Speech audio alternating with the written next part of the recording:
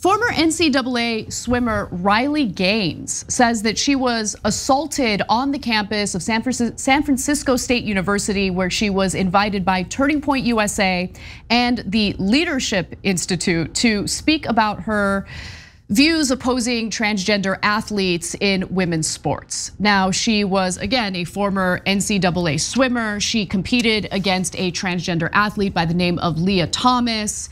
And Gaines felt that the inclusion of Leah Thomas was unfair.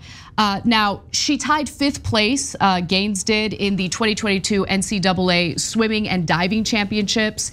In March of 2022, Leah Thomas became the first openly transgender athlete to win an NCAA Division I national championship in any sport after winning the women's 500-yard freestyle with a time of 4 minutes, 33 seconds.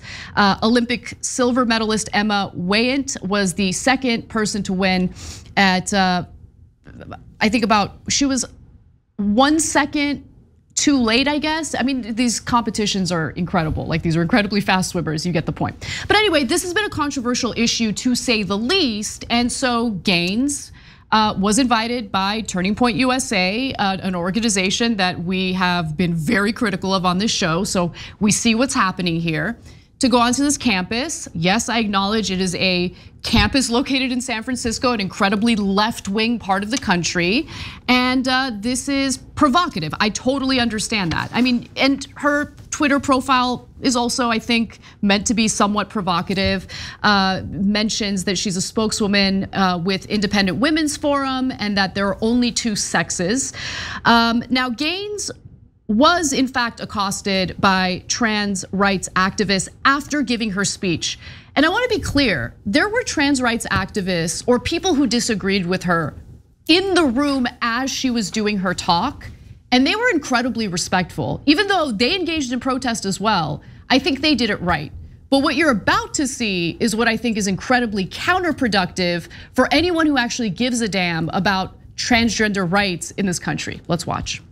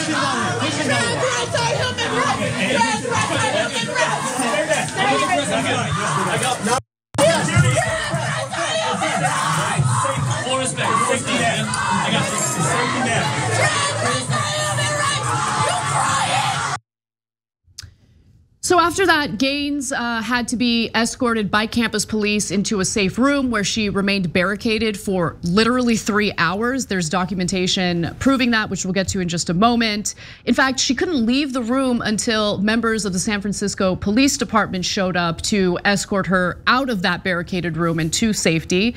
She says that campus police did nothing to help her get out of the room that she was barricaded in, although in the video you can clearly see that they escorted her to that barricaded room as that mob of students were going after her. Now, documentation again does prove that she was barricaded for 3 hours. So Golden Gate Express tweeted out a thread, kind of documenting key moments of this whole incident. So Riley Gaines has been escorted out of the event into a side hallway in the HSS building. Students were following through "Trans women are women," or yeah, and then there's a timestamp, 8:31 p.m. is when that happened. The next tweet that's relevant, at 11:21 p.m., SFPD announced that those who stay to protest are now unlawfully congregating and will be arrested if they refuse to disperse. And then finally, at 11:38 p.m., Riley Gaines left the campus. So clearly from 8:30 to 11:30, 3 hours, she was in fact barricaded in that room. as people were outside saying some pretty terrible things, and it was threatening. If you're someone who's barricaded in a room and there's people outside who are screaming at you and they're that animated, it could be intimidating to say the least. I do want to also just go to one more video showing that some members of that group floated the possibility of Gaines paying a ransom if she wants to be let go. Let's watch. Tell her to pay us. Tell her to pay us, and then she could go. $10 each.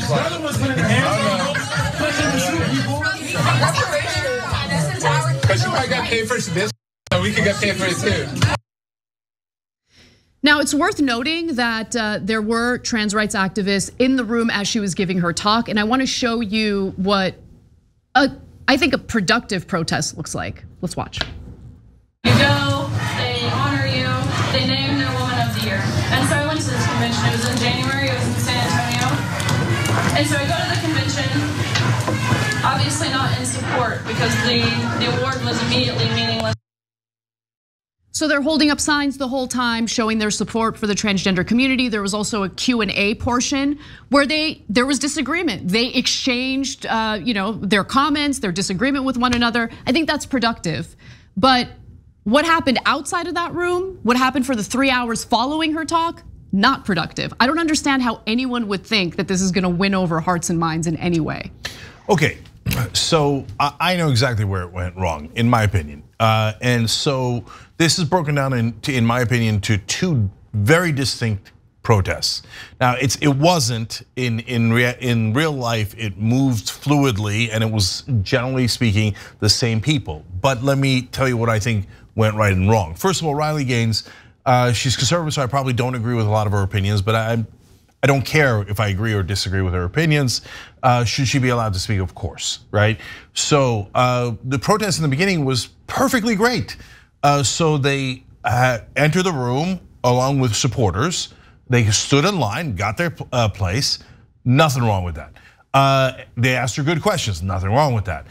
They weren't supposed to make signs. They took flyers from TPUSA and made them into signs. Nothing wrong with that. The people outside are chanting trans rights are human rights. Nothing wrong with that. You go, you protest, you chant, everything's good, right? So this thing was almost a picture of like a pretty good exchange on a college campus in America, okay? But when she's leaving, you gotta let her go. You can't get in her way. That's, no, guys, that's terrible, okay? So here, let's talk it through. So number one, she says she was hit. I don't know, I didn't see it in any of the videos, but could she have been brushed, or hit or so? I don't know, it's certainly possible, given the mayhem that was happening there. But there's one thing we do know that is clear. The cops thought it was not safe for her physically to leave that room for 3 hours. That's not good, okay? And so, guys, chanting is one thing. It's not just like neutral. It's good. Chanting is good. Protest is good, right? But when somebody feels physically unsafe and you won't let her out, then you've lost the moral high ground. What'd you do that for, right? Think about it this way, guys. Shoe on the other foot. Imagine it's like right-wing protesters and they're chanting crazy stuff about trans people, and the person in there is a left-wing speaker, as trans speaker, right? And she's scared for her life in there, and the right-wingers are chanting, and the cops say to the trans activists, it's not safe to go outside, we're worried that they're gonna harm you, right? Now, what would our community, the left, say? I mean, you know. You know what we would say. Yeah. We would say those right-wingers are monsters. Let her out, right? So don't be hypocritical. Please, I'm begging you, I know it's so hard. We get into into individual camps, and no, everything on the left has to be right. Nope, everything on the right has to be right? No, that protest got out of hand the minute it felt that it became physically unsafe, right?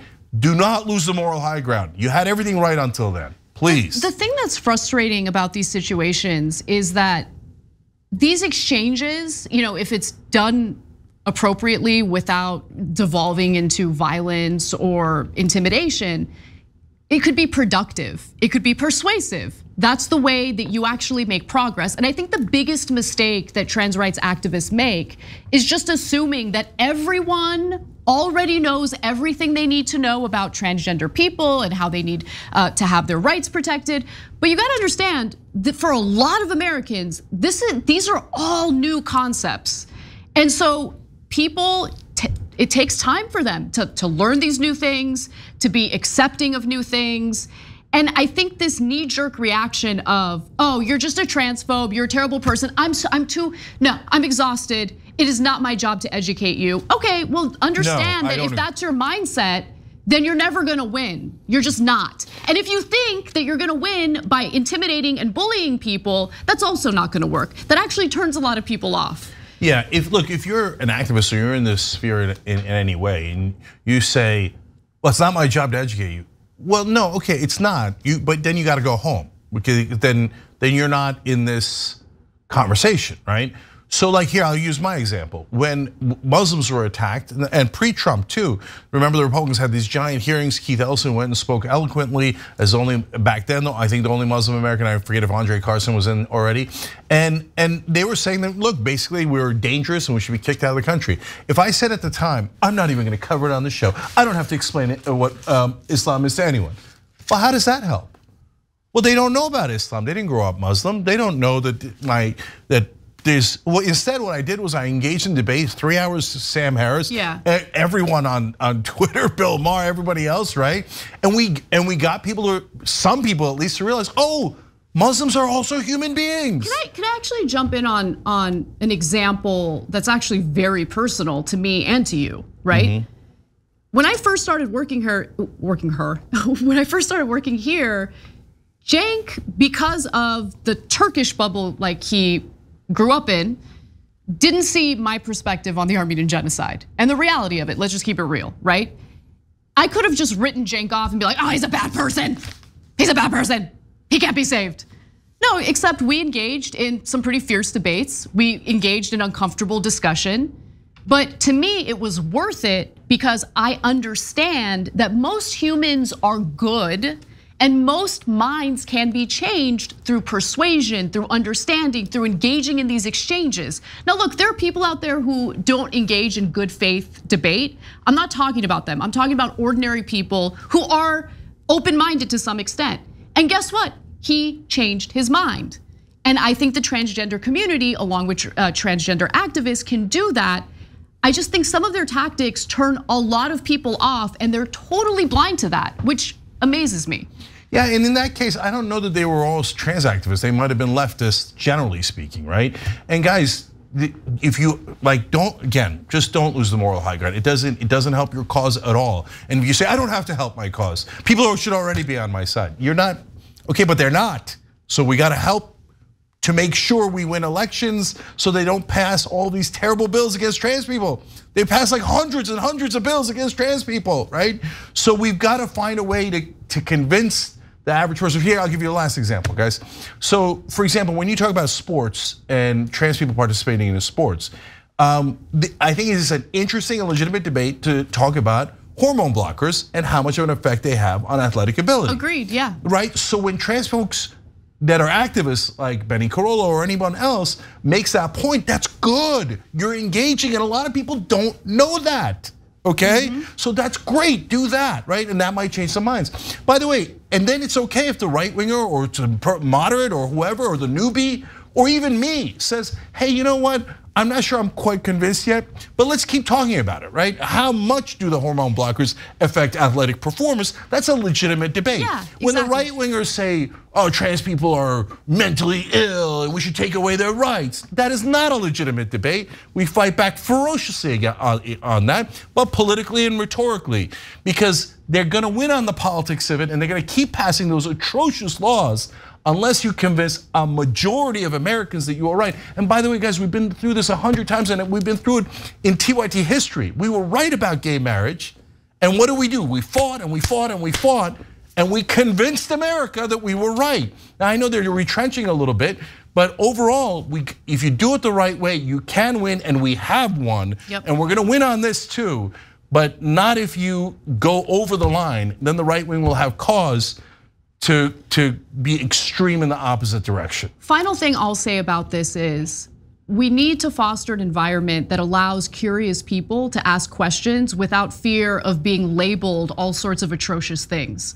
Some people are genuinely curious. Some people don't know all the answers and want to ask questions. Simply asking the questions doesn't automatically make them bad faith actors who are just trying to trash the transgender community. I think when it comes to youth gender medicine, when it comes to transgender athletes, there are areas that I think are deserving of some debate among good faith actors, and we need to be open to those conversations and open to those debates. If we devolve into acts of violence or preventing people from being able to exercise their right in speaking, I think that it's only gonna do more harm than good. Thanks for watching The Young Turks, really appreciate it. Another way to show support is through YouTube memberships.